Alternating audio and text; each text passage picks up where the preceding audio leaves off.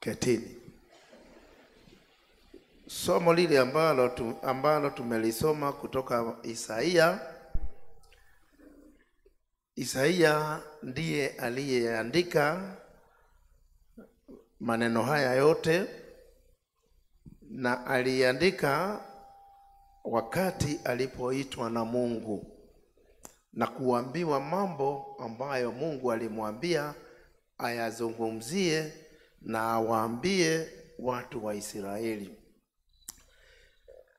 Isaya aliitwa mwaka wa 740 kabla ya Yesu kuzaliwa, na aliitwa wakati wana wa Israeli walikuwa very religious. Sema religious.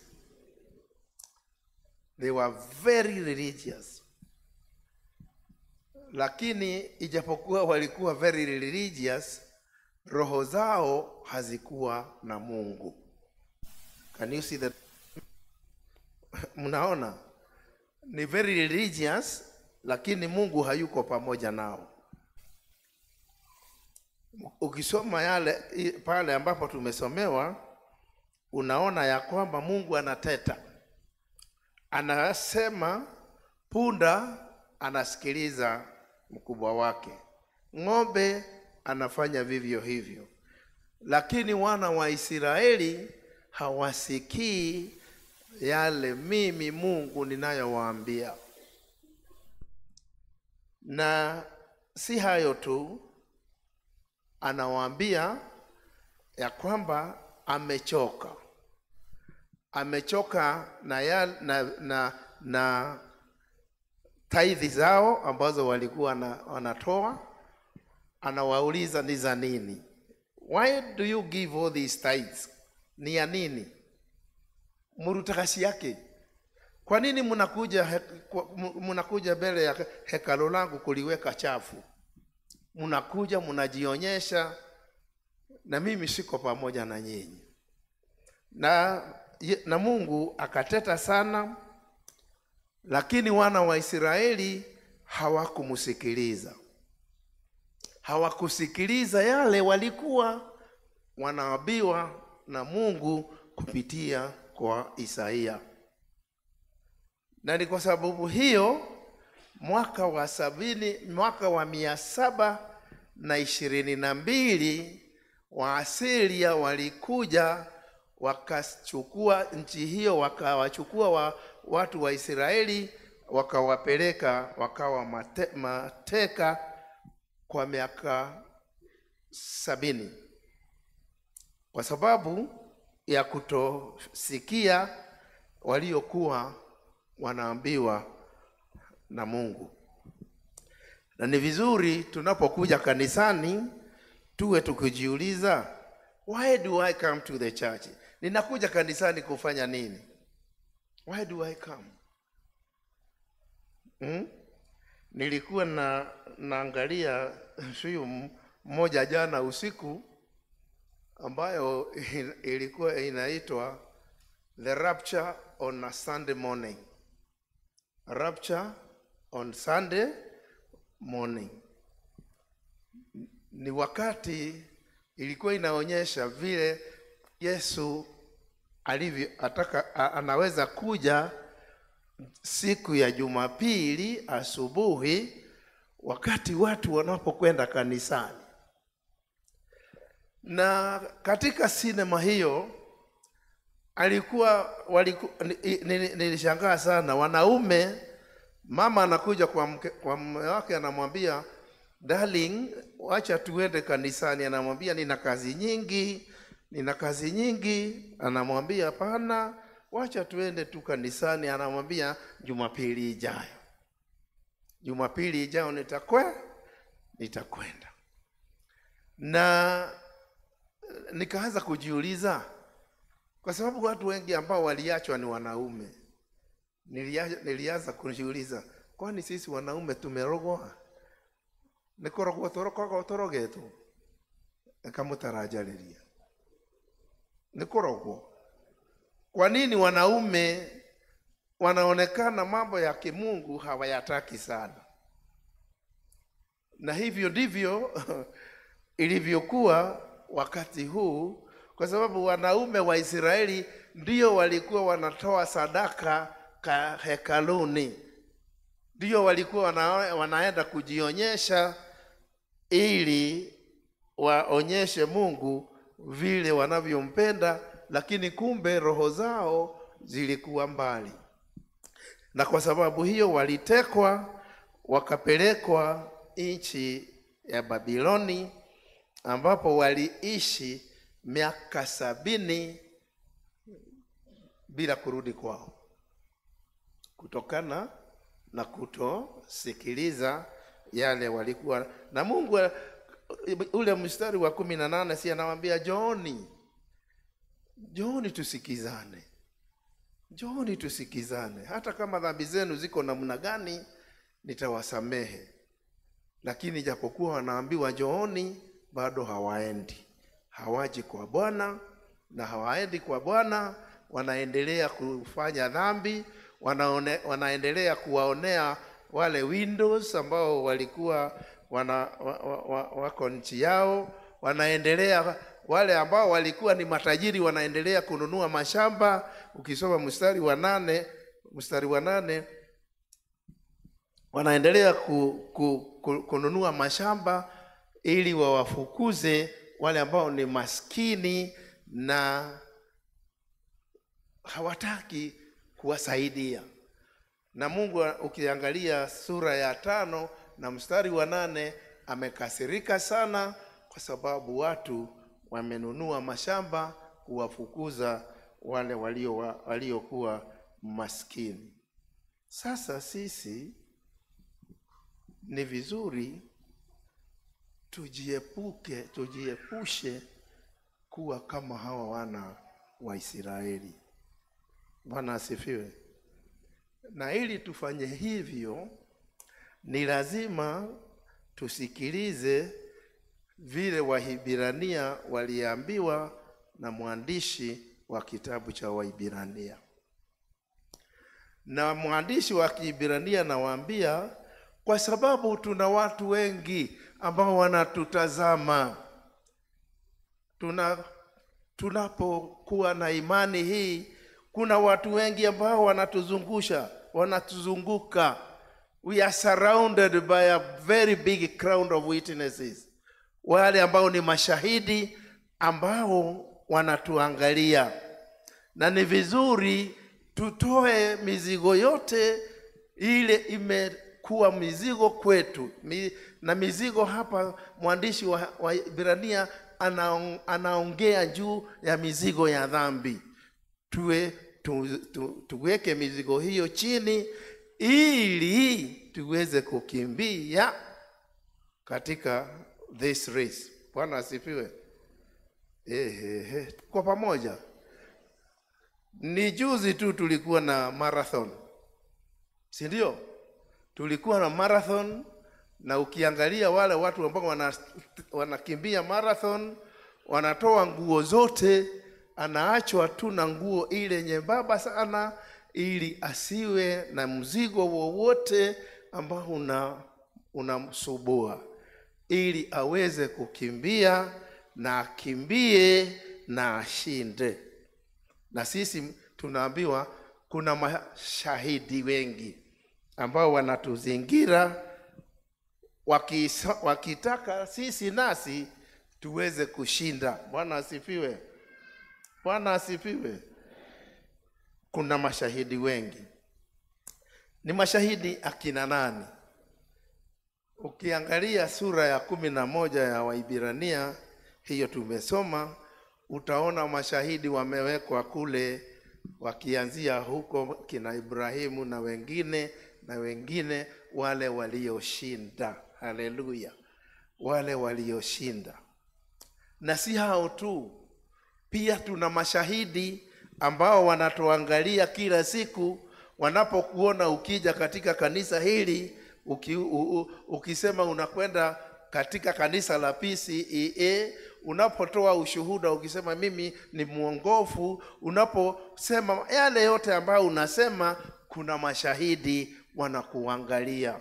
Wanaona nini? Muulize huyu, huona nini? Bwana asifiwe. Ili tuweze kushinda shindano hili ni lazima kwanza, sema kwanza, tukimbie vizuri. We must run well. Bwana asifiwe. Run well. Na ili tuweze kukimbia vizuri ni lazima tuwe na kitu ambacho kinaitwa uvumilivu. Uvumilivu, endurance. Na kwa sababu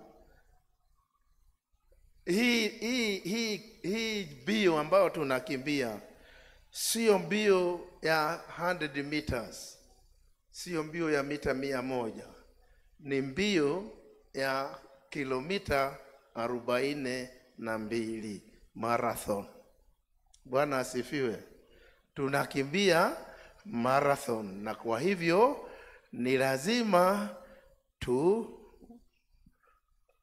tuwe na uvumilivu. Mkiangalia wale watu ambao wanakimbia wanafanya mazoezi mengi sana, na hayo mazoezi ndiyo sisi kuja kufanya tunapokuja kanisani, tunapoimba kwaya, tunapofanya yale mengine. Ni mazoezi ya kukimbia mbio. Haleluya, haleluya. Na ni lazima tukimbie vizuri. Ili tuweze kukimbia vizuri ni lazima tukimbie tukiwa team.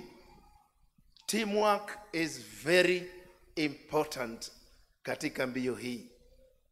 Teamwork.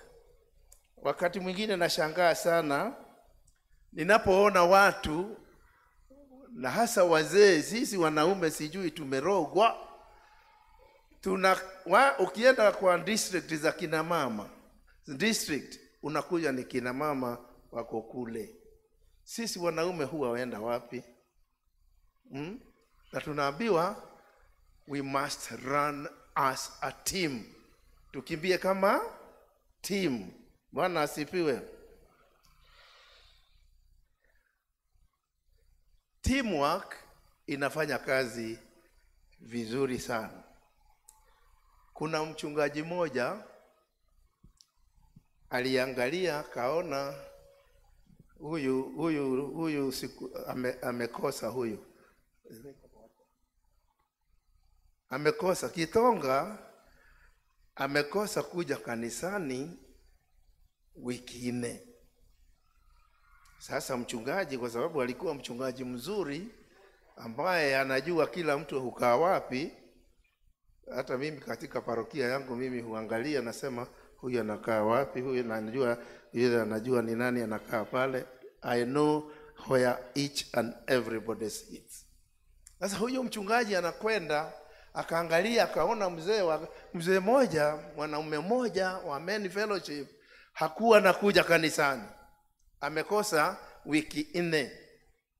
Na katika hali ya kukosa wiki hizo 4, mchungaji akachukua wazee wa kanisa akawaambia, sasa twende tukaone huyu mzee kwa sababu haji kanisani. Na walipokwenda, inasemekana kwa sababu kwao ni very cold.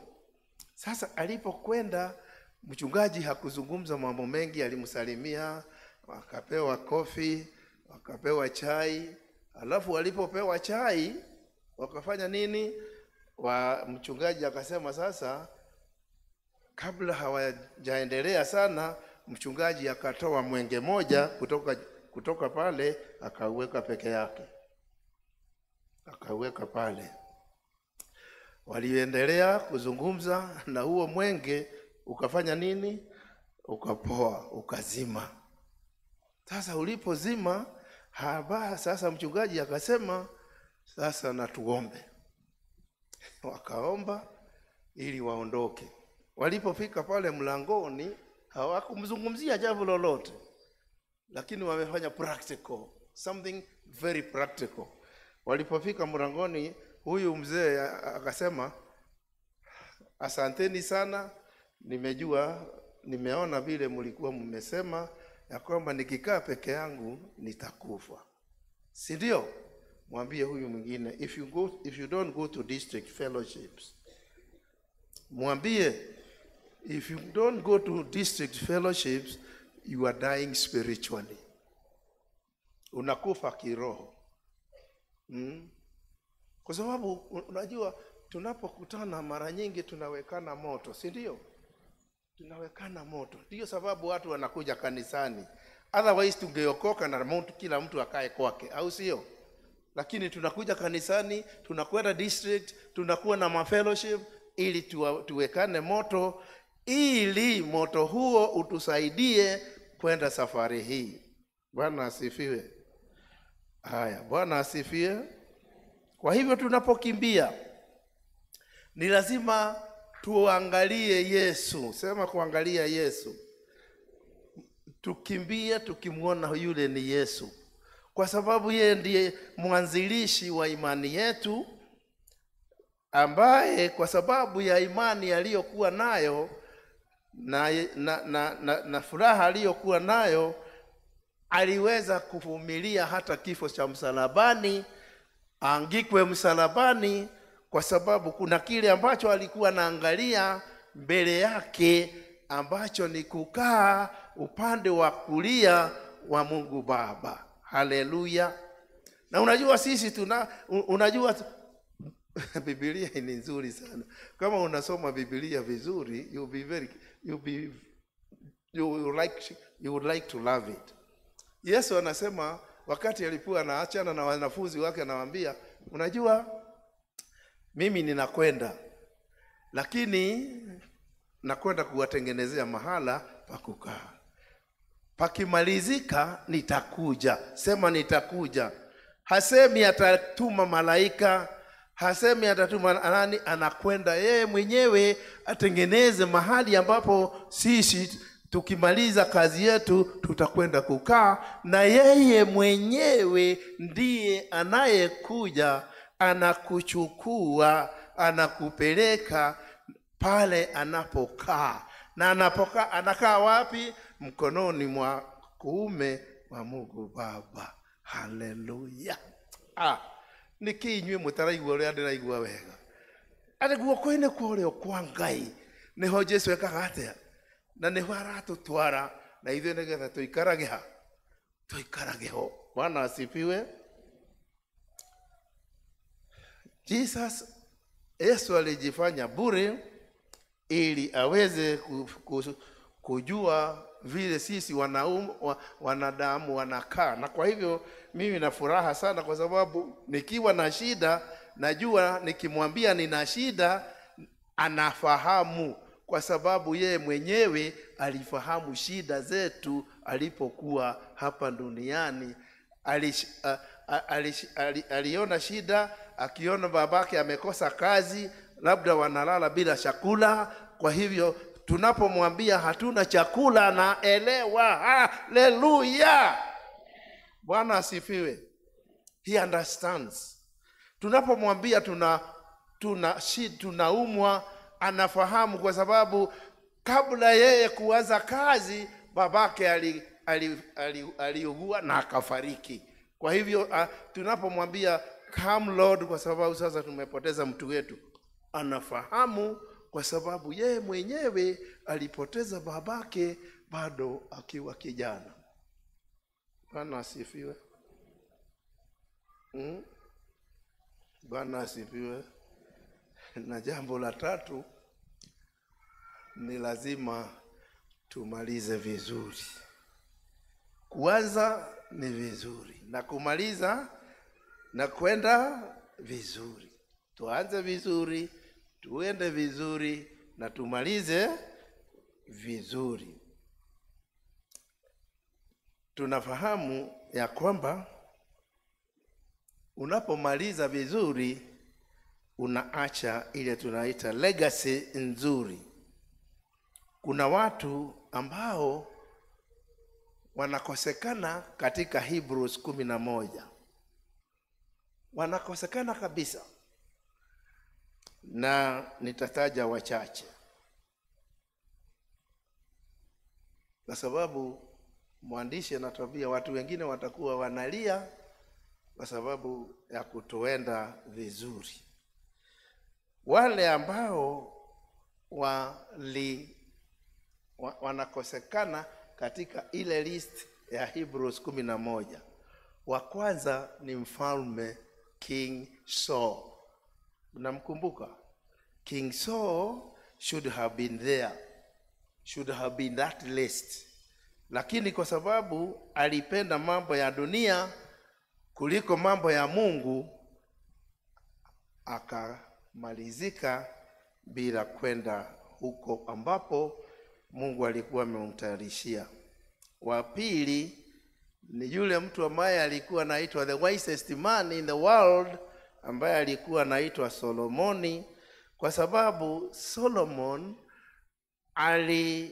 alipenda sana kuwa na wanawake, akawa na wanawake 700 na concubine 300, wakawa wote ni 1000.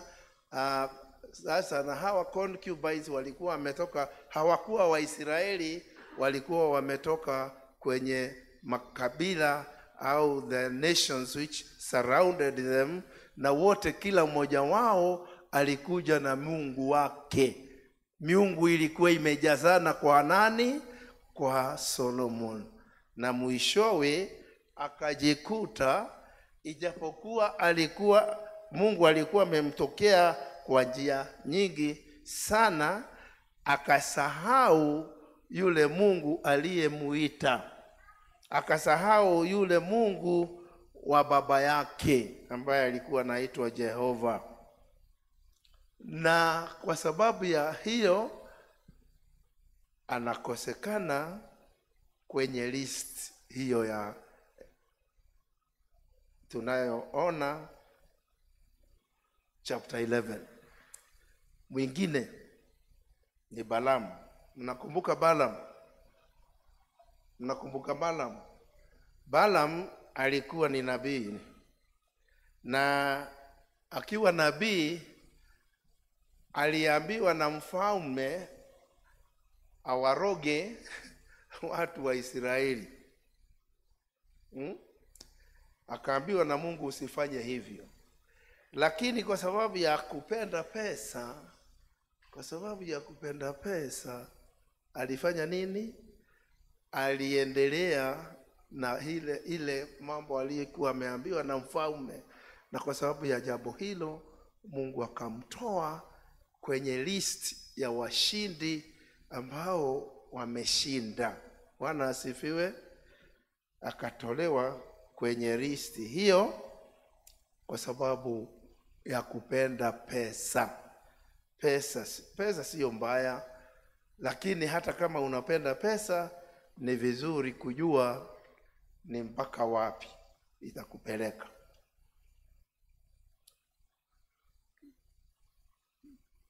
Tunasema head well with the final judgment in mind. Unapokimbia, unapofanya vile unafanya, ujue ya kwamba at the end kuna judgment. Na judgment itakuja wakati Yesu atakaporudi. Katika sinema hiyo ambayo nilikuwa naongea juu yake, mtu mmoja ambaye alikuwa tajiri sana, alikuwa tajiri kabisa, watu walipochukuliwa, the rapture came. Wakati rapture ilipokuja, yeye alikuwa ameambiwa na mke wake waende kanisani, akakataa. Na alikuwa anajua mke wake hukaa pale. Kwa hivyo alipokwenda kanisani, alipoona kwa television kwamba watu wamekwenda, alikimbia kanisani aende akaone pale mke wake, kama mke wake yuko. Alipofika akakuta nguo zake ziko pale, kwa sababu amechukuliwa, amenyakuliwa, amepelekwa mbinguni. Sasa nakwenda kwa mchungaji. Mchungaji anamwambia mchungaji, chukua hii pesa zote ili uniombee niweze kufika mbinguni. Uniombee ili niweze kufika wapi? Mbinguni. Mchungaji akamwambia, sorry, that is useless now. Wewe na mimi na wale wengine ambao hatukuchukua neno la Bwana kabisa vizuri, tumeachwa. So that money, I don't need that money, kwa sababu it is no longer useful. It's no longer useful. Na unajua pesa ndiyo inazuia kwenda na kufika kwa Bwana. Mungu atusaidie tusiwe kama watu wa Israeli ambao Mungu anawaita, anawaambia jooni, jooni, jooni, lakini wao wanakaa kule. Wakikaa kule tu wao wanafanya mambo yao, wakisema si tunatoa 10%, si tunatoa ile tutihodhaga, ile tutirutaga gicunje gia 10, ero cio ngi gitiga gutwara kundu. Ndomwire gicunje gia 10 gitigo gutwara kundu na muhothi ndogo gutwara kundu. Kiria gigutwara kwa Ngai ni uguo ndoiga, ni kumenyana na Jesu. Start well. Na kwambĩrĩria wega ni kumenyana na Jesu gĩthima-inĩ gĩa thakame, nĩgetha woherwo mehia maku, na mehia macio maku moherwo rĩrĩa Jesu egũka agagwĩta na rĩtwa rĩaku, nĩ ũndũ nĩ akũwe. Haleluya. Nĩ mũranjigua? Ambĩrĩria wega, ndũkwambĩrĩria andũ mweri na nĩ ndarĩkia rĩ. Andũ mamambagĩrĩria kũina kwaya, ageciria nĩ akinya. Eto nĩ araina kwaya mũno. Haleluya. Unajua mimi nilikuwa mwalimu wa kwaya, nilikuwa naimba sana.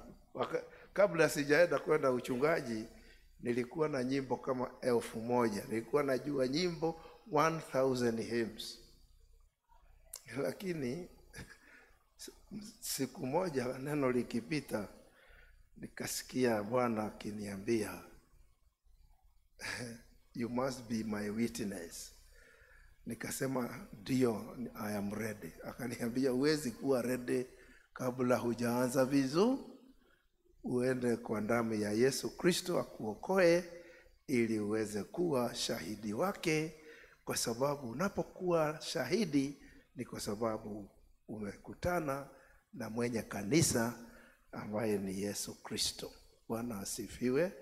Atusaidie tuokolewe, tuwe washahidi, sio tu hapa kanisani, hata kule nje tuwe tukiwaambia wengine waje kwa nyumba ya Bwana.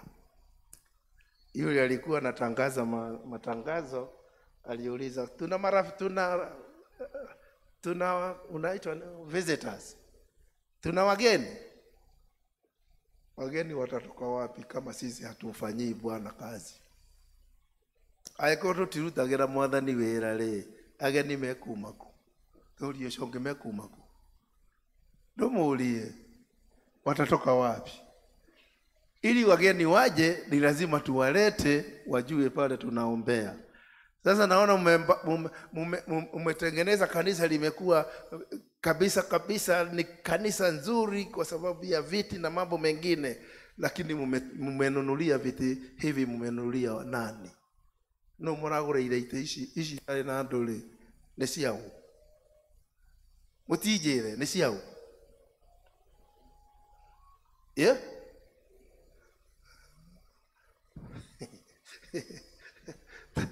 Teko guo. Na arĩkia gĩko guo. Rĩrĩa wabatithagio rĩ, wariria atĩrĩrĩ, nĩ ũrĩtũmaga andũ angĩ moke nyũmba-inĩ ya Ngai. Ũkiuga atĩa? Oigire atĩa? Oigire Haya, unakiara kia mbere uria atiri no wahenagia. Dune, ulikuwa unadanganya nani? Cha pili, ulikuwa unadanganya mchungaji?